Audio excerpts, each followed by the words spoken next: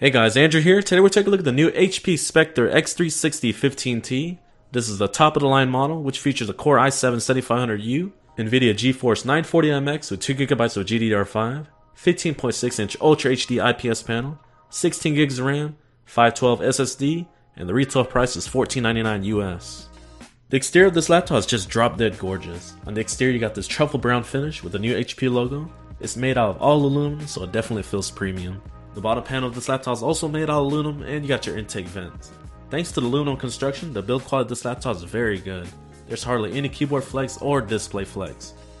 The 512GB PCIe NVMe SSD is wicked fast. Everything's just quick and responsive, from boot up times to system response.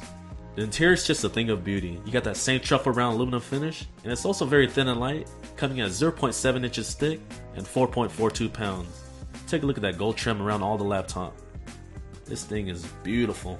You get a very nice port selection for a thin and light laptop. On the left side you got your USB Type A, headset microphone jack combo, power button, exhaust vent, and an SD card reader. On the other hand you got your volume up and down rockers, exhaust vent, full size HDMI, USB Type C, and your Thunderbolt 3/USB Type C port. There are 4 different modes to use this laptop. First mode is your laptop mode, followed by your stand mode. This one you just kick back in bed and watch a couple of episodes of Netflix. Followed by your tent mode. This is probably good for touch-based games and more. And last but not least is your tablet mode. This mode is cumbersome, it's way too big and heavy, but it's there if you need it. For you guys that like to open your laptop with one hand, you're going to need some practice because these hinges are super tight. Hopefully with time they'll loosen up. With that being said, these 360-degree hinges feel durable, and only time will tell how long these last. This laptop features a 15.6-inch 4K IPS touchscreen panel that looks gorgeous. It has an sRGB rating of 94% and 73% of Adobe RGB, and the brightness settings were pretty good overall, coming at a 341 nits. The touchscreen panel is highly responsive, scrolling and multi-touch was right on target. The only knock I could find on the HP Spectre panel is the extremely reflective glossy coating. See how it compares to the 15-inch MacBook Pro. Hopefully in the future we'll see a better reflective coating going forward. The new Spectre now includes HP's Active Stylus pen. Here you can use it for the notepad, sketchpad, or even some more apps in the Microsoft Online Store. Here's a quick sample of the pen. So far it's very precise. See how let me press down firmly?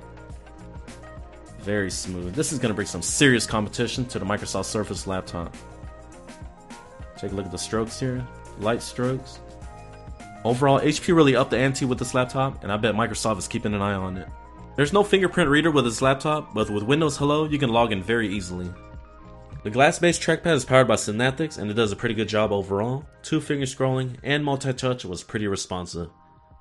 The keyboard on this laptop is well spaced out, and the feedback from these keys and key travel is decent for a laptop this thin and light. Now the one thing I didn't really like about this keyboard was the backspace key and home key were way too close to each other, which would often result in missed punches and reset my cursor to the beginning. And last but not least, yes, there is a backlit keyboard, but there's only one brightness option. Come on HP, at least give me a low, medium, and a high. Now let's talk about performance. This laptop features an Intel Core i7-7500U, which is a dual-core Kaby Lake processor running at 2.7 GHz that can turbo up to 3.5 GHz. These dual-core Kaby Lake chips are very strong and efficient, especially at 4K video playback and more. For the GPU performance boost, you're getting an Nvidia GeForce 940MX with 2GB of GDDR5. I kinda wish they would've went with the 945M for more power. Or better yet, offer some more configurations like the XPS 15, where you can get a quad-core i7 with a GTX 1050 to top it off. Here's a quick test of the 940MX with 2GB of GDDR5. Here we have CSGO running at 1920 by 1080p on low settings, and I'm getting an average around 80 to 100 frames per second.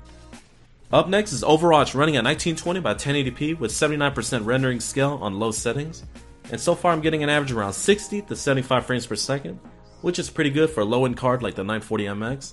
This laptop has a 2-fan setup and is very quiet during light to medium usage, but when you're playing games or doing some intense CPU usage, you'll see the fans creep up to around 48 decibels. The latest Spectre X360 features 4 top-facing speakers powered by Bang & Olufsen, and damn they sound great. The mids and highs are tuned just about right, and the sound quality is loud and crisp.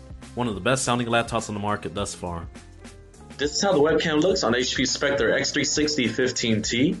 This laptop features a 6-cell 79.2 Wh battery pack, and I'm getting roughly 6 to 7 hours of casual usage with medium screen brightness. That's pretty impressive considering this thing is packing 8 million pixels. A cool feature HP added on this laptop is fast charging capability. You can charge this laptop to 0 to 50% in 30 minutes while in shutdown mode. Alright, so let's get to the conclusion of the 2017 HP Spectre 15T. This laptop combines an all aluminum design that is super sexy, and it only weighs 4.42 pounds. The dual-core Kaby Lake chip is fast and very efficient. Yes, I know many of you guys would have preferred a quad-core i7 with a GTX 1050, but HP is aiming this laptop at content creators instead of focusing on gaming performance. With that being said, I still would have loved the ability to order this laptop with the GTX 1050. At $1,500 bucks, HP is offering a great package overall. This configuration also gets you 16 gigs of RAM and a 512GB NVMe SSD. Alright guys, this completes my full review of the 2017 HP Spectre X360 15T.